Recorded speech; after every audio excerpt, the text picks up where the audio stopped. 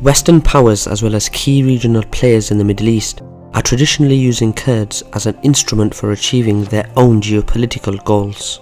Still, the vast majority of the roughly 40 million Kurdish population never gave up the idea of creating an independent Kurdistan. At this point, however, the best the Kurds can get is some sort of autonomy in northern Syria, while in Iraq, where they have their own autonomous region, they will have to make all the efforts to preserve the status quo. I'm your host Kasim, and thanks for joining me for another KJ vid.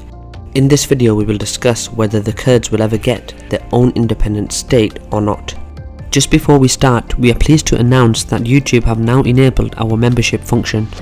This allows our followers to join our YouTube channel on a subscription plan, which will give you exclusive perks to our content. Please also visit our website kjvids.co.uk, where you can access daily geopolitical news, analysis and forecasts.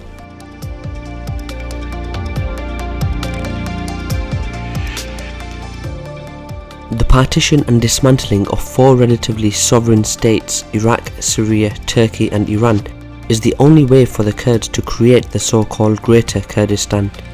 In spite of the ongoing civil war in Syria and the chaos that Iraq's been facing since the beginning of the US occupation in 2003, Kurds were not able to achieve their goals.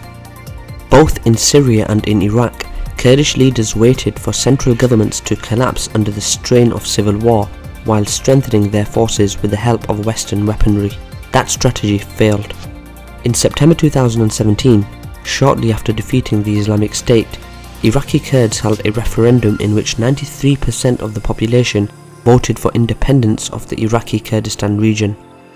The referendum led to a military conflict with the Iraqi government and military forces, in which the Kurdistan regional government lost almost 40% of its territory, as well as its main source of revenue, the Kirkuk oil fields.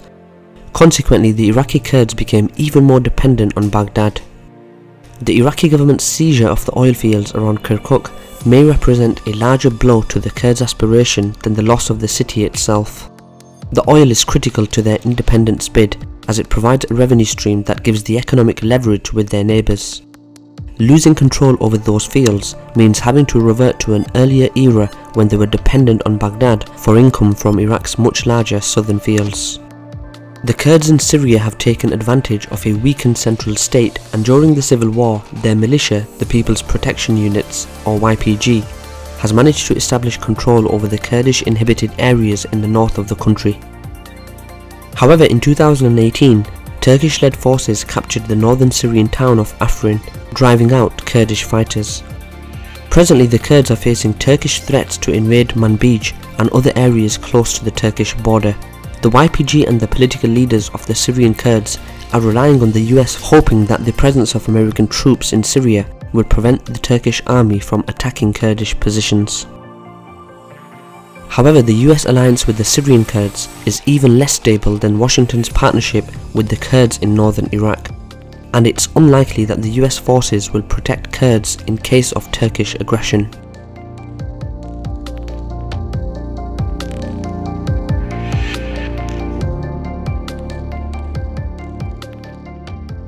The United States doesn't want the Kurds to succeed in gaining their statehood, as they have proven a powerful pawn for Washington to maintain its regional influence in the Middle East.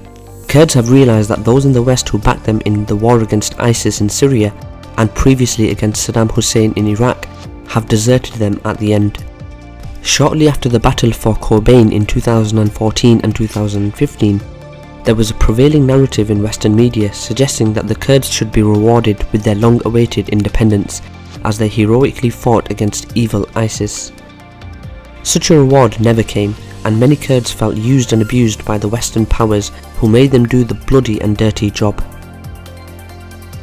Many Kurds also feel betrayed by Russia. In January 2018, the Turkish armed forces launched Operation Olive Branch against the Kurdish forces in Afrin, an area controlled by the YPG. Turks could not have started their operation without the consent of Russia, because the Russian military at the time controlled the airspace over Afrin. In order to accommodate Turkey's interests, Russia was compelled to put aside the interests of the Kurds in northern Syria.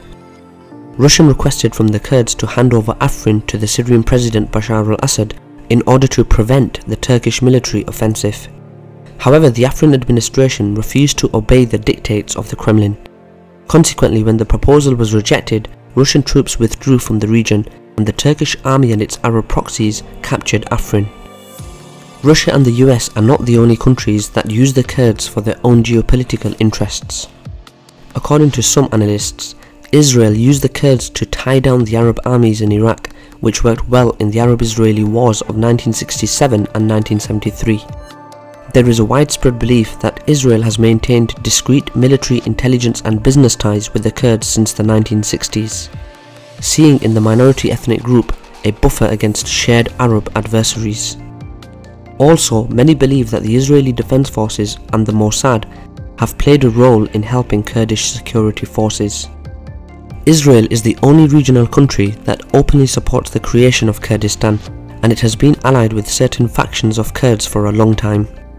In 2014, the Israeli Prime Minister Benjamin Netanyahu has voiced support for Kurdish statehood. He called for the establishment of an independent Kurdistan as part of a broader alliance with moderate forces across the region. However, an independent Kurdistan is still far from reality.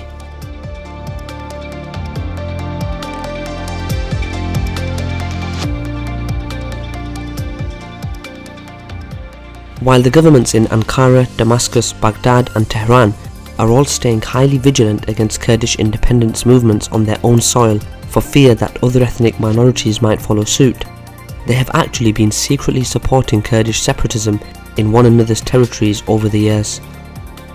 During the Iran-Iraq war back in the 1980s, both Baghdad and Tehran were working aggressively to try to win over each other's Kurdish population, but at the same time keeping a close eye on their own indigenous Kurds in order to prevent them from staging uprisings. While Turkey has been mounting an all-out offensive against Kurdish militias in Syria, it has reached some sort of unspoken agreement with the Kurdish Peshmerga forces in northern Iraq. Turkey has several military bases in Iraqi Kurdistan and relatively good relations with Kurdistan's regional government. On the other hand, the Turkish military is fiercely fighting against the Kurdistan's Workers' Party both in Turkey and in Iraq, while the Iraqi Kurdistan leadership is turning a blind eye. Apart from collaboration with Turkey, the two main Kurdish parties in the Iraqi Kurdistan, the Kurdistan Democratic Party or the KDP and the Patriotic Union of Kurdistan, known as the PUK, remain at odds. Despite the unified Kurdistan regional government, each party controls a separate zone. The KDP-PUK split deepened and has led to a territorial division within Iraqi Kurdistan. According to some observers, entering KDP-controlled Erbil from PUK-controlled Suleymaniye now feels like crossing a border.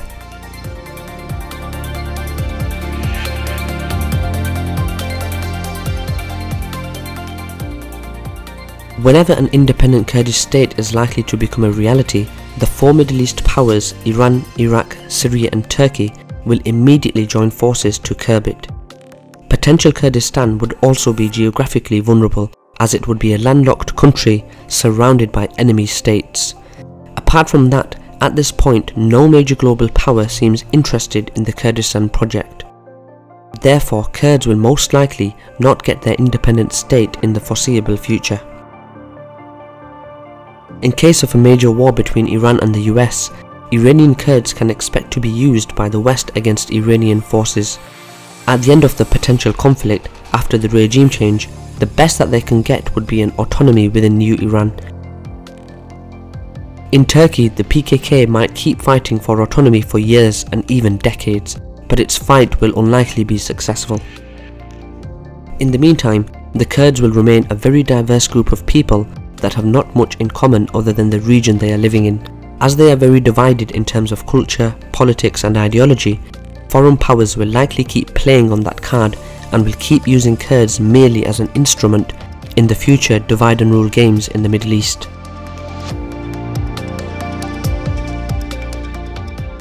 That's all for today guys, thanks for watching another KJ vid. We hope you enjoyed the video and would love to hear your views, especially if you are a Kurd. Please don't forget to subscribe to our website kjvids.co.uk we are currently giving our first 1000 subscribers a lifetime 50% discount to any of our packages. Thanks for watching again, and see you next time.